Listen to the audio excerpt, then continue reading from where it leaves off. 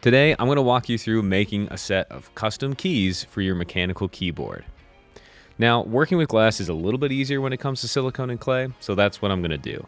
I'll start by laying out the keys to get a rough idea of where I want them to be and how much space I'll need. Now, I'm actually going to take a dry erase marker and just mark some corners where I'm probably going to put my mold box and we'll need a base of clay. Now let's grab some of our synthetic modeling clay. We want a base of clay to set our keys on since we're going to be doing a two-part mold. Aim for about 1/8 of an inch here to make sure you've got a good foundation for your second half. Using a rolling pin makes this process a lot quicker. Move the clay back onto the glass, and now you can see where those corner marks we made earlier are really going to come in handy.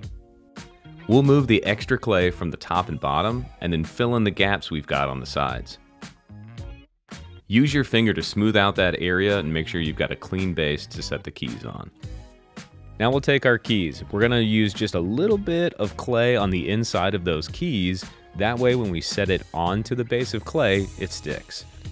Now we're pressing the keys down until they just touch the base of clay and make a slight seal between them.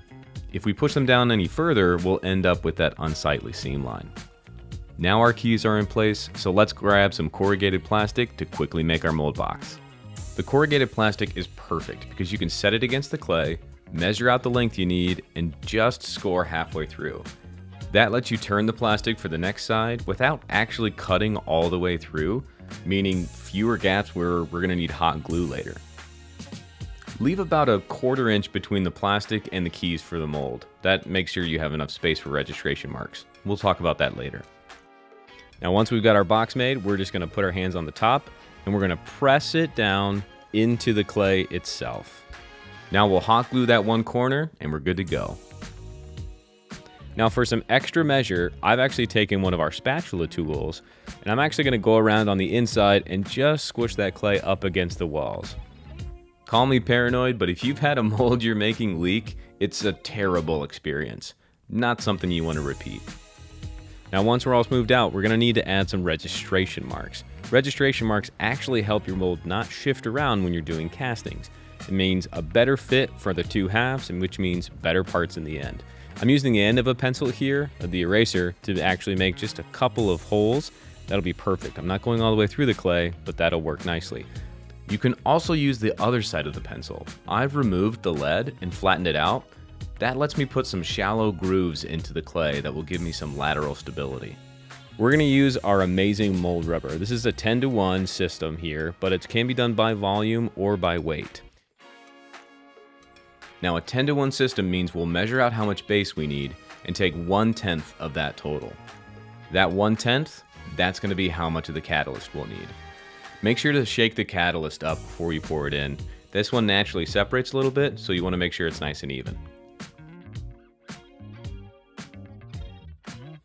Now the base is white and the catalyst is bright pink, so you know you've got things well mixed when you've got a consistent pale pink color with no swirls. When you're pouring your silicone, you want to pick one spot, not directly on the part, and pour in that one spot consistently. The silicone will work its way around the keys naturally, making sure air doesn't get trapped. Now we've let this set up overnight, so I'm just going to grab my putty knife and dislodge the clay from the glass. This is where that glass comes in handy. Now I'm doing this with a putty knife and being a little bit careful because if we take our time here, all of this clay will come off in one piece. It makes cleanup so much easier. So take your time, dig into the corners, and if you need an assist, grab something from the spatula set and then go ahead and pry that off, and then it should come out in one piece. Those little balls that we put into the end of the keycaps come out no problem. And then we're just going to use our pick tools to just get rid of any excess clay that's hanging around. You're not going to get everything, that's okay. Now a big part of this is the seal around the edge of the keys themselves. Go ahead with an X-Acto knife and just at the same angle as the key, try to cut off that extra flashing. If you have that flashing in there, it'll actually block your second half from getting everywhere you need it to be. Now before we pour the second half of this mold, we've got everything prepped. We need to put on a little bit of rubber to rubber mold release. 2 or 3 layers of this will do the job, but you have to wait 5 minutes in between for those to dry. So rubber to rubber mold release is perfect. It'll make sure your silicone sides don't stick to each other. Now we're going to use some toothpicks with the sharp points cut off to create vents in our second half. We'll use those vents to actually inject our resin with a plastic syringe, and doing that will actually help release the air too. Alright, now that that's all done, it's time to mix up our second half of silicone, same as before, 10-to-1 by weight or by volume. We're going to take our time pouring this second half to make sure we don't knock over those toothpicks. Slow and steady wins the race. Another set overnight, and then we can actually just push this silicone mold out, separate the two halves, and then remove our keys and our toothpicks, and we'll be ready to cast. Now we're going to use our Alumilite RC3 Tan. It's a perfect casting resin, it's easy to demold, the work time's pretty short though, so we're going to move quickly. I'm going to use some blue and orange dye to give these keys a real custom look. I'm just going to divvy up, mix equal parts 1-to-1 of side A and side B by volume, and then into those small 1-ounce cups, mix in my colors here, and then we're going to start going. Here's where you can get creative and use whatever colors you want. Try different combinations and see what you like. Having this mold means you can try as many times as you want. So to start, I'm going to use a little bit of color and I'm going to create a fun pattern on the top of those keys. This is going to stay there even though we're going to use some injection, no big deal.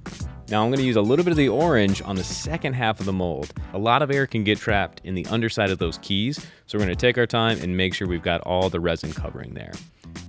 Now we'll go ahead and put our two halves of the mold together and then grab our plastic injector and go ahead and soak up some of the rest of the blue resin. Insert the syringe and inject the resin until it comes out the opposite vent. Now we'll let this cure for at least 15 minutes, but this is a pretty thin mold, so we're going to give it a little bit more time, maybe an hour. If you want to speed this process up and ensure really good casting, go ahead and preheat your mold to about 120 Fahrenheit in an oven or a toaster oven of some kind that you don't plan to eat out of. Now once that's all done, we're just going to separate the two halves and remove the plastic flashing that's in there in between the two molds. Two-piece molds like this take some time, but are totally worth it. You can get a ton of great castings in them and an infinite amount of color combinations, even clear keys too. At Alumilite, we're always here to help and support you in any way we can, so don't hesitate to reach out with questions or comments. As always, hit the subscribe button and the bell to make sure you get notified when we're putting out a new video.